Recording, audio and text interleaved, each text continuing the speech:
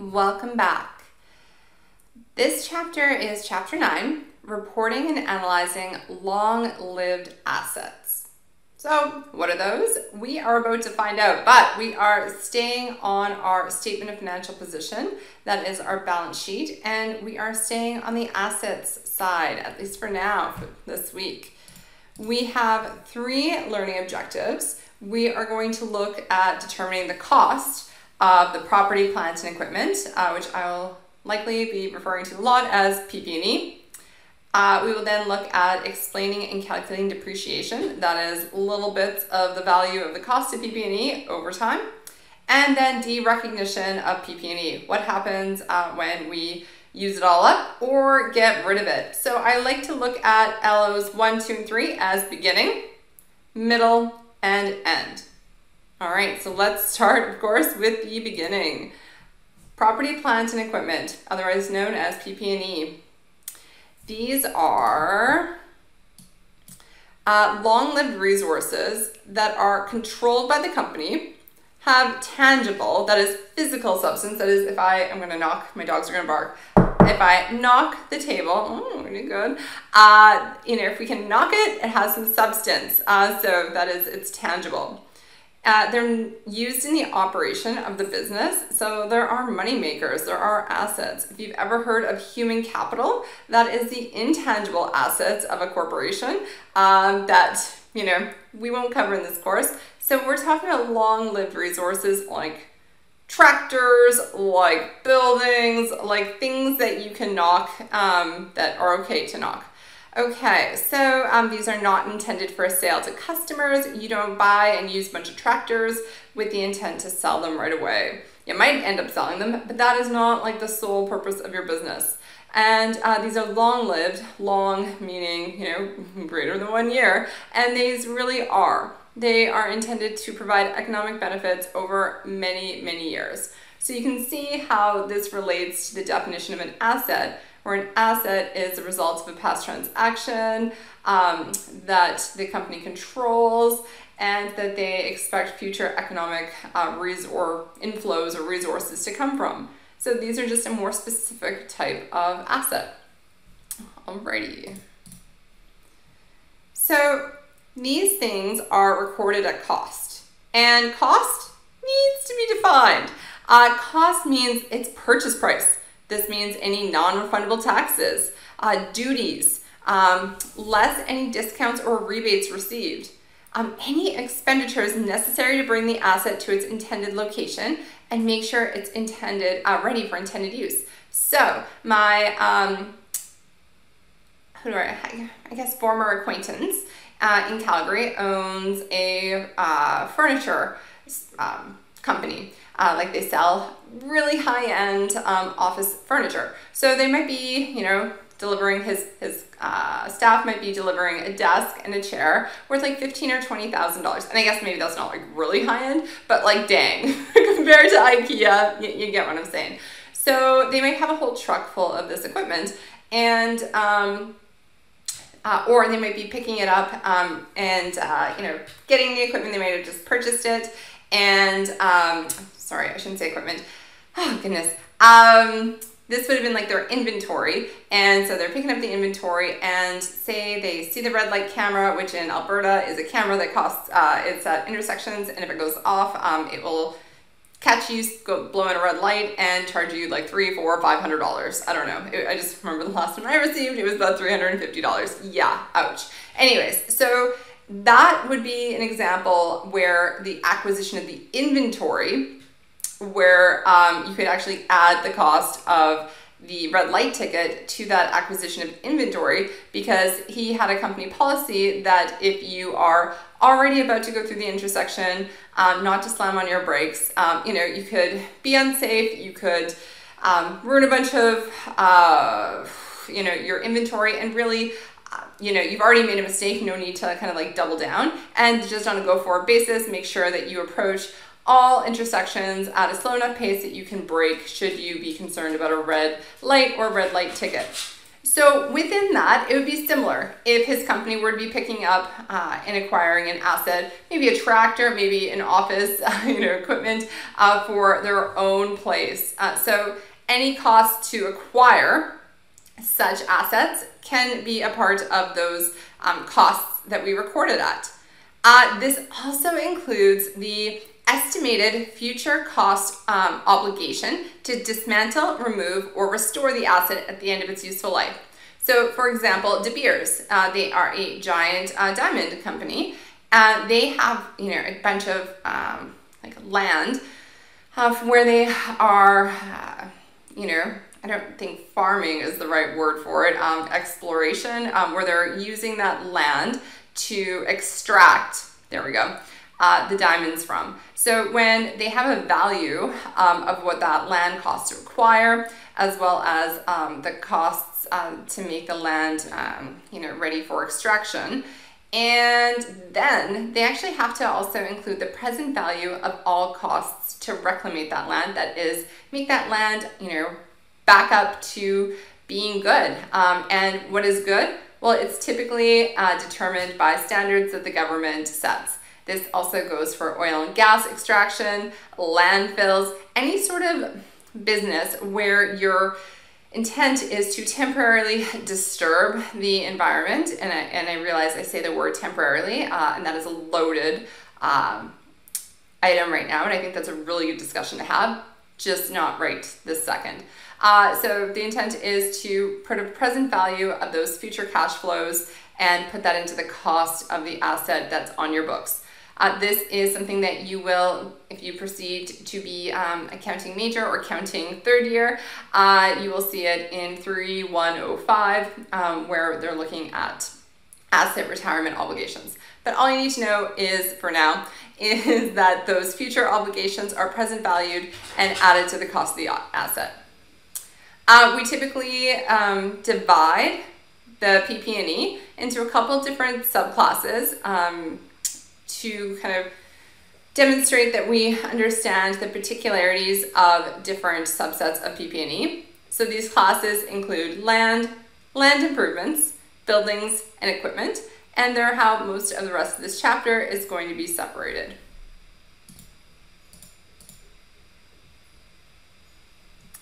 After acquisition, these assets are going to still create some costs. You will have two types of costs.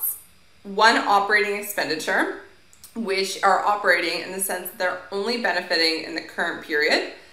These are required to maintain assets in normal operating condition, and these are expensed immediately to the income statement. Then you also have additional capital expenditures. These will be capitalized to the asset, and that's because they increase the life of the asset, its productivity or efficiency. So if it increases the life, the productivity, or the efficiency of the asset, we capitalize it. That means we either add it to the asset or create a separate asset category. And if it only benefits that asset in the current period, it's deemed to be operating, in which we say we expense it right away. So what do you think? We have two different items here. Take a pause of the video, answer these questions, and come back and see if we agree. Welcome back. A, the installation of air conditioning in a delivery van that previously did not have air conditioning. All right, well, I gotta say that my former acquaintances, delivery people, would be very, very excited. They would say that that was a betterment to the delivery van that would extend beyond many, many years, and that it definitely increased the productivity of their work and therefore of the van. So they would say that's a capital expenditure and it should be capitalized. Okay, what about an oil change in the delivery van? Well, oil changes, just like gasoline, are a part of doing business, a part of operating that delivery van. Can't get around it. It doesn't really add any more value. You know, it's not like we see a bunch of advertisements, like on Kijiji when buying a car, fresh oil change. It's like, nah, like thanks for doing your car owner job. So this is operating and will be expensed directly to the income statement. Okay, so let's start looking at specific types of asset.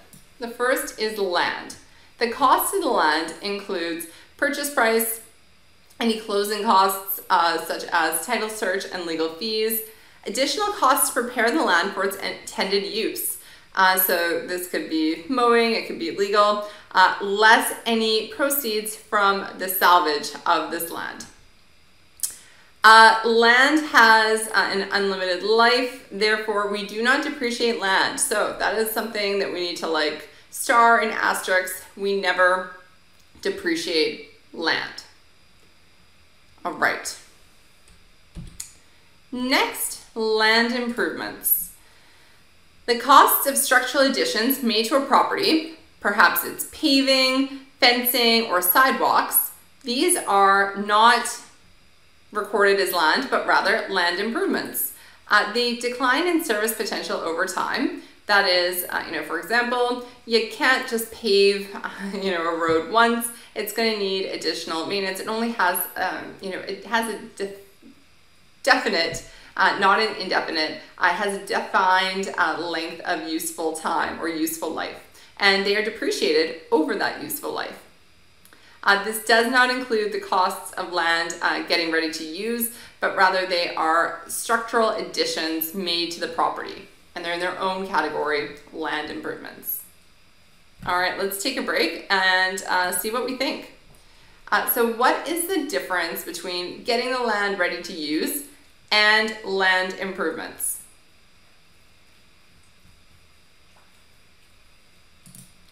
All right, well, I know we were just there, but hey, learning is repeated exposure, same or similar materials, and application of those items. So when we look at land improvements, those are like things that we do, to enhance the usability of the land, fences, paving, things like that.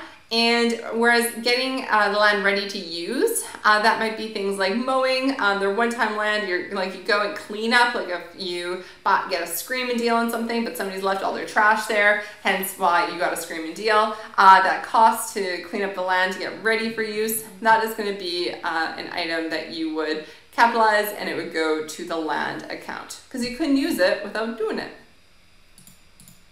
All right, so back to our discussion about different types of PP&E. Now we have our buildings. All expenditures related to the purchase or construction of a building should be capitalized to that building upon acquisition.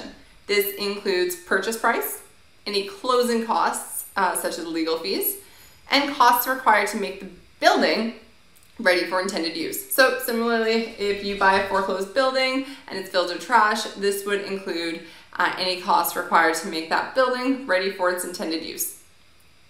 Then, or you may also construct a building. And so costs there may consist of the contract price, architect's fees, building permits, excavation costs, and interest costs during construction. So that's kind of an interesting one. Again, that gets a little bit more complicated in a future class, but all you need to know for now is that interest costs incurred while you are constructing a building should be capitalized to the cost of that building itself. And land.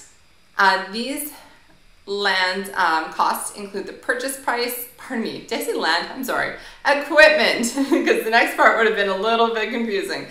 These costs include the purchase price, any freight charges, and insurance during transit paid by the purchaser. So for example, my friends started a pizza business. It was Italian, it was thin crust. They flew out the oven from Italy and also paid the an Italian man to assemble it and test it and install it. So all of those costs, as well as the insurance for the oven to get over here, are things that they all capitalized to the cost of that equipment. All right, time for a question. What are some of the expenditures that would be included in the cost of a specialized piece of equipment that a company ordered and had delivered from another country? Oh goodness, I'm sorry. I just, well, let's see if you can think of a non-pizza related instance. I'll give you a few minutes and then we'll do a debrief. All right, so let's think, for example, of people that sew, please don't hate me, but I'm thinking about like somebody who sews. It's a very specialized piece of equipment. say from Milan, Italy, sure, we bring it over. We might want to insure the special sewing device, the the stitcher thing. And then, but an expense I didn't talk about, or sorry, a cost I didn't talk about potentially capitalizing before, was duty. So when you buy something from another country and bring it into yours, there might be duty charges on top, as well as some shipping costs, and yeah, maybe some training people to come over, show you how to use it, assemble it, and install it. So anything required to get that piece of specialized sewing equipment over here, in addition to the cost of the sewing equipment itself, is going to be capitalized to the asset. People, if you're thinking, oh, this is, trickery, or this should be expense. No. Like, here's the thing. We're going to look at learning objective number 2, where we see, cool, whatever you capitalized, if it doesn't have an indefinite life, meaning if it has like a useful life, meaning it's going to become not useful in 5 or 10 years or whatever, it depends on that asset, we have to depreciate over time. And so it will hit our profit and loss statement eventually. So don't worry, no Halloween shenanigans here, but rather it's timing, people. It's timing, and it's to depict the economic reality of this company. If we were to expense everything as we paid the cash for it, well, then we would be cash-based accounting, not accrual-based accounting. All right. So let's take another look at an example. And so I want you to pause this video. I would like you to come up with what you think the cost of the land is, and we will see if our answers match.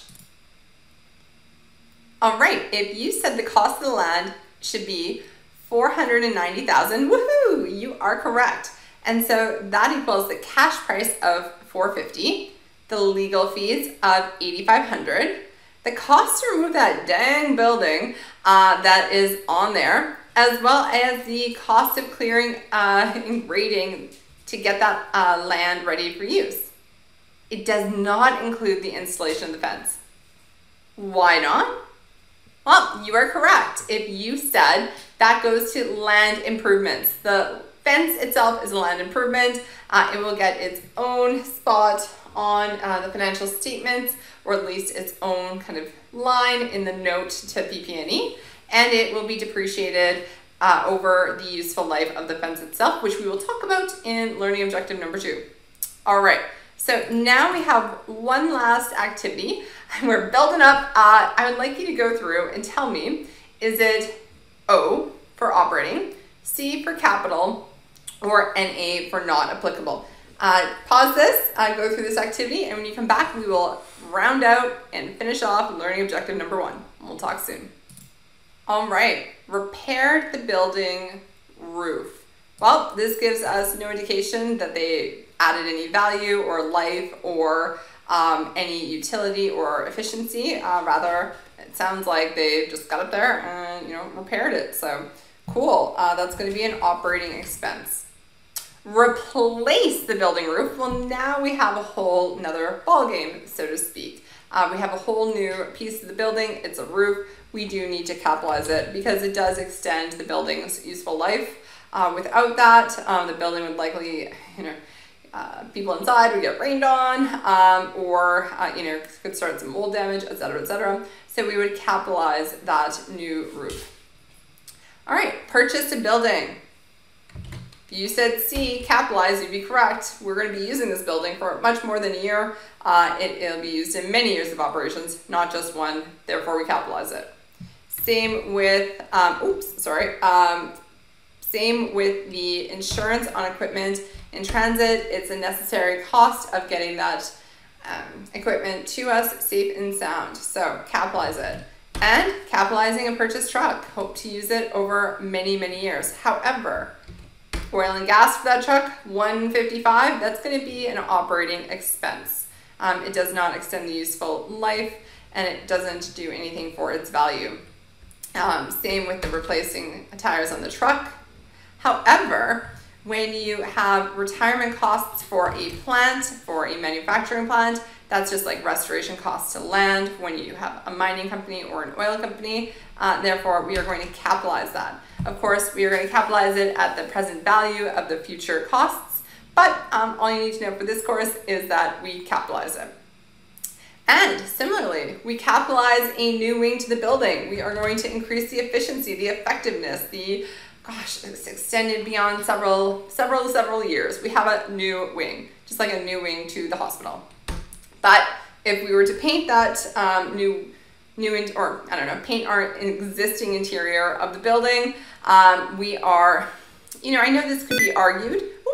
I know this could be argued for extending the useful life, but let's just say they just did some basic painting. They were like, oh gosh, this is not awesome. Maybe they have to paint it every year. I know that in some jurisdictions, I don't know Canada, but possibly the States, every time your renters move out, you have to paint. So it doesn't extend the useful life. However, it does, just help kind of keep things going. Paint to the interior of a building is kind of like oil and gas for a truck. Alrighty. So thank you so much. That was the end of our learning objective number 1 video and the quote beginning of the story. I will see you next in learning objective 2, where we'll look at the middle of the story. Talk soon.